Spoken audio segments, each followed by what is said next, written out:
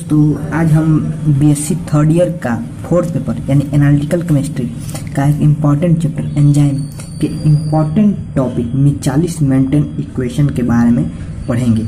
और यह एक बहुत ही इम्पॉर्टेंट टॉपिक है जो हर साल क्वेश्चन में पूछता है, एक बार अगर आप ये पढ़ लेंगे तो फिर आपको कभी नहीं मिलेगा। चलिए पढ़ते हैं कि है क्या।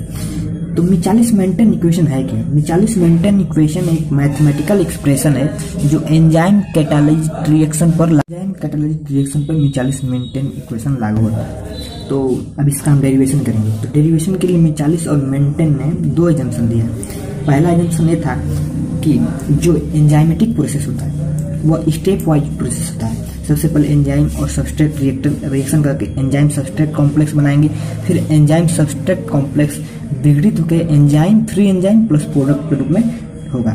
यानी जो पहला एजम्पशन था कि the first assumption is that the enzymatic process occurs as a step wise set of reaction which can be shown as, यानी जो एंजाइमेटिक प्रोसेस होता है वो स्टेप वाइज रिएक्शन होता है। पहले प्रोसेस में एंजाइम और सबस्ट्रेट मिलकर एंजाइम सबस्ट्रेट कॉम्प्लेक्स बनाते हैं, फिर enzyme substrate complex free enzyme plus product देता है। सेकेंड एजम्पशन क्या था? To the rate of reaction assumption मिचालिस द्वारा दिया गया था, वह था the second assumption is made by मिचालिस is that the process of reaching between equilibrium ES and ES is quite rapid as compared to the rate of reaction of ES to give free enzyme and the product। का मतलब यह है कि जो rate of formation of enzyme substrate complex है वह rate of formation of enzyme plus product के मुकाबले ज़्यादा तेजी से होता है। यानी the rate of formation of enzyme substrate complex is quite rapid to formation of enzyme plus product. Second assumption का मतलब यही है। According to law of mass action हमने पढ़ा है पहले। The rate of formation of enzyme substrate complex is equal to the rate of concentration of enzyme and the rate of concentration of substrate. So the rate of formation of enzyme substrate complex dES/dt with respect to t is equal to K1 is the rate constant E and S and the rate of breakdown of ES. The rate of breakdown is ES is equal to the K-1 ES plus K2 ES। अब force constant यहाँ पे ये होगा K1, ये होगा K-1, ये K2, इसको हम K2 लिख सकते हैं। फोर्स रेट कांस्टेंट है। So the rate of breakdown of ES हो गया K-1 ES plus K2 ES, the rate of breakdown and the rate of formation इतना। इसको इक्वेशन 1, इसको इक्वेशन 2 मान लें। At equilibrium, the rate of formation of ES complex, ES means enzyme substrate complex, is equal to the rate of breakdown of enzyme substrate complex। यानी जो the rate of formation जो होगा वो उसके breakdown के equal के बराबर यह रेट ऑफ फॉर्मेशन हो गया equal to rate of deformation of enzyme substrate complex equal हो गया। इसको हम इक्वेशन 3 बना लेंगे। इस इक्वेशन में जो यह है एंजाइम ई के लिए दर्शाया गया है, यह टोटल एंजाइम नहीं है। यानी in the above equation E represented as E rather than total enzyme. जो ई टोटल इस इक्वेशन द्वारा दिया गया है ई बराबर ई total minus enzyme substrate complex है, एंजाइम सबस्ट्रेट कॉम्प्लेक्स। ई की जगह पे हम इसका मान यहाँ पर रख देंगे। Put the value of enzyme in equation 3। तो इक्वेशन 3 में पुट करेंगे तो K1 ET माइनस ES बराबर K-1। ये सब एक मैथमेटिक प्रोसेस है। K1 ETS बराबर K-1 plus K2 ES plus K1 ES into S. इस दोनों में ES कॉमन है, इन दोनों को हम कॉमन ले लिए। ES इसमें K-1 प्लस K2 प्लस इसमें बचा K1 ES। इस टर्म इधर बचेगा। अब इस टर्म से इस टर्म को यहाँ पे लाएंगे, ES यहाँ बच गया, इस टर्म को यहाँ लाएं तो ये इसके नीचे आ जाएगा K1 ETS, इसके नीचे आ जाए K-1 plus K2 plus K1 ES।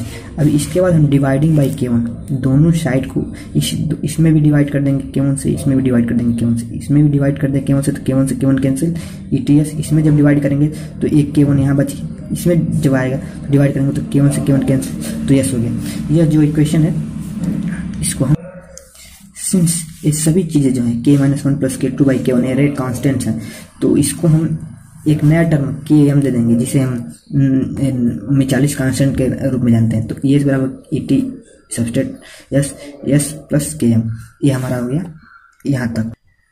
After इसके बाद हम दोनों साइड में K2 से मल्टीप्लाई करेंगे, तो जब K2 ES हो गया K2 E2 इंटू S हो गया, S प्लस Km हो गया। Product formation with respect to time t dp/dt equal to V0 हम इसका नाम दे दिए V0। And the rate of product formation is slowly dependent to enzyme substrate complex. जो rate of product formation है वो dependent करता है enzyme substrate complex. So the rate of appearance of product rate of formation of product is equal to dP/dt बराबर V0 is equal to K2 into enzyme substrate complex.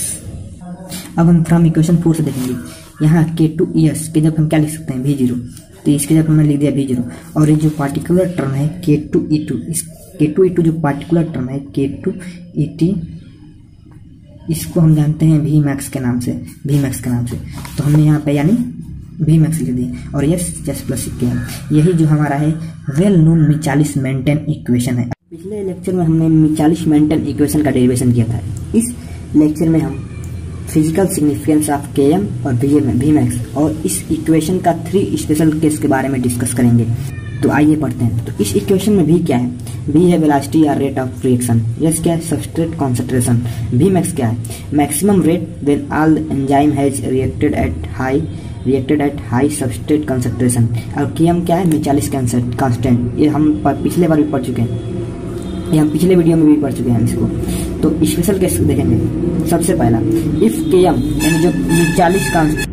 यानी जो मिचालिस constant है अगर substrate के concentration से बहुत ज्यादा हो, तो जब यह इससे बहुत ज्यादा हो तो इसके तुलना में इसको हम निगलेक्ट कर सकते हैं। So that yes can be neglected in denominator, बस केवल हर में यानी डिनोमिनेटर में ही निगलेक्ट करेंगे। तो इस इक्वेशन के हिसाब से यस के जगह पे 0 रख देंगे, तो इसमें क्या हो जाएगा? V बराबर Vmax by Km into S. अब देखिए यह दोनों क्या है? कांस्टेंट है, Vmax और Km कांस्टेंट है, तो इसके जगह पे हम K डैश लिख सकते हैं और यस, इस दोनों जगह पे एक अलग कांस्टेंट K डैश और यस लिखते हैं। और जब कांस्टेंट हटाते हैं तो प्रोफेशनलिटी का चिन्ह आता है, तो V प्रोफेशनल टू यस, यानी that is the rate of reaction the rate of reaction will be directly proportional to the substrate concentration. Yes means क्या? substrate concentration and the reaction will be first order reaction, और जो reaction होगा वो first order reaction होगा। यदि yes greater than होगा Km से, पहले में Km greater than substrate concentration था, दूसरे में सबस्ट्रेट कॉन्सेंट्रेशन जो है और more than greater than मिचालिस constant, तो क्या करेंगे? Km कैन बी निगलेक्टेड, तो इसकी तुलना में इसको हम निगलेक्ट कर सकते हैं। तो इस इक्वेशन में हम Km की जगह पे 0 रख देंगे, तो यहाँ पे हम Km की जगह 0 रख देंगे। V बराबर Vmax गुणा यस अपॉन यस, यस से यस कैंसिल हो गया, V बराबर Vmax, यह V बराबर Vmax हो गया, यानी then the rate of reaction does not depend upon substrate concentration. इसमें सबस्ट्रेट कंसेंट्रेशन नहीं है, यस टर्म नहीं है, यानी the rate of reaction does not depend upon the substrate concentration. और इसमें जो रिएक्शन होगा 0 ऑर्डर का रिएक्शन होगा, 0 ऑर्डर रिएक्शन होगा। थर्ड केस हम क्या लिख सकते हैं कि मिचालिस कांस्टेंट जो है वह सबस्ट्रेट कॉन्सेंट्रेशन के बराबर है, तो उस इक्वेशन में फर्स्ट इक्वेशन में रखेंगे तो V बराबर Vmax यस प्लस यस, नीचे 2s हो जाएगा, एक यस से s कैंसिल हो जाएगा, यानी Vmax अपॉन हाफ, यानी जो रिएक्शन का जो रेट है वो मैक्सिमम रिएक्शन के रेट के हाफ के बराबर है। अब इसको डिफिनीशन कैसे लिखेंगे? तो मिचालिस constant Km equal to that substrate concentration, मिचालिस constant Km equal to that substrate concentration yes eight which the rate of formation of product is half of the maximum rate Vmax obtained at high concentration of substrate। जो maximum Vmax होता है वह high concentration पे obtain होता है, इसलिए ये हम इसको हिंदी में कैसे कहेंगे? मिचालिस कांस्टेंट Km उस सबस्ट्रेट कंसेंट्रेशन के बराबर होगा जिसपे rate of formation of product यानी उत्पाद की अभिक्रिया की दर half of the maximum rate, जो अधिकतम वेग है उसके आधा हो, at high concentration of substrate. Physical significance of Km यह सबसे इंपॉर्टेंट है, यह हमेशा 2 नंबर और साथ साथ लॉन्ग आंसर 10 नंबर में भी आ जाता है, और यह इसको लिखना बहुत, तो इसको हम पढ़ेंगे। The मिचालिस constant Km values of the enzymes differ greatly, यानी जो Km जो मिचालिस कांस्टेंट है वो एंजाइम के लिए बहुत ही डिफर करता है, यानी समान नहीं होता है। The Km value depends on the particular concentration of substrate and ionic concentration पे भी डिपेंड करता है। क्यों डिपेंड करता है? क्योंकि कोई अभिक्रिया ऐसा होता है कि जो अधिक टेम्परेचर में जल्दी हो जाता है, आयनिक कंसेंट्रेशन ज़्यादा कंसेंट्रेशन देने पर जल्दी होता है, इसलिए इस पर डिपेंड करता है। K-1 is greater than K2 is much greater than K-1 means the deformation of enzyme substrate complex, यानी the rate of deformation of enzyme substrate complex is greater than K2 means the formation of enzyme plus free product from enzyme substrate complex, यानी the rate of formation of enzyme product is much greater than M is the concentration of substrate eight which half the active sites are occupied, यानी मिचालिस constant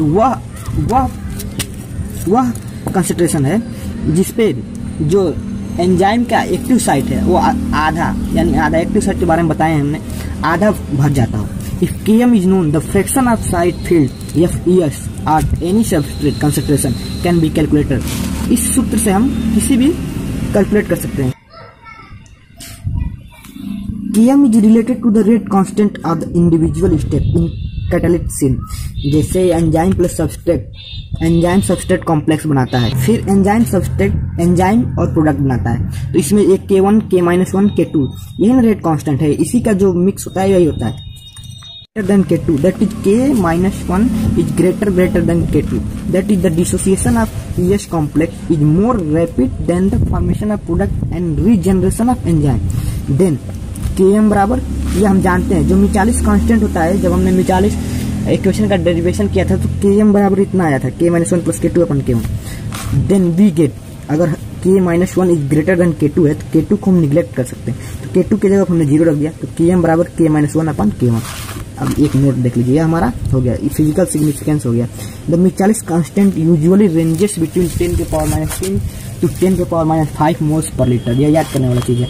with the help of Vmax and Km we can identify the particular enzyme, यानी किसी भी particular enzyme के लिए Vmax और Km eight particular substrate पे fix रहता है, इसलिए हम with the help of Vmax and Km we can identify the particular enzyme. Vmax varies with the total concentration of enzyme present, but Km is independent of enzyme concentration. जैसे देखिए इसमें Km में कोई भी एंजाइम सबस्ट्रेट नहीं है, Km substrate concentration पे depend नहीं करता है, बस Vmax जो होता है ये टोटल कंसंट्रेशन ऑफ एंजाइम पे डिपेंड करता है। वीडियो देखने के लिए धन्यवाद।